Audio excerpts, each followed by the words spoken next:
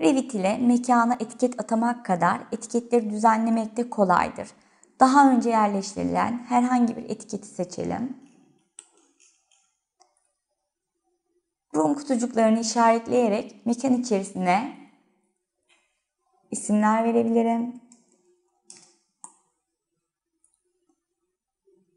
Poz kutucuklarını işaretleyerek de poz numaralarının istenilen şekilde değiştirilmesini sağlayabilirim. ZK0 büyük yazmak istiyorum. ZK01 olarak mailimi tanımlayabilirim. Etiketler de family dosyalarıdır. Ekranda etiket seçildiğinde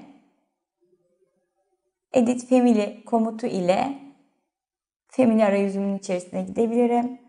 Burada vereceğim tüm parametreler benim çizimim içerisinde yerleştirmiş olduğum etiketimin içerisine gelip işlenecektir.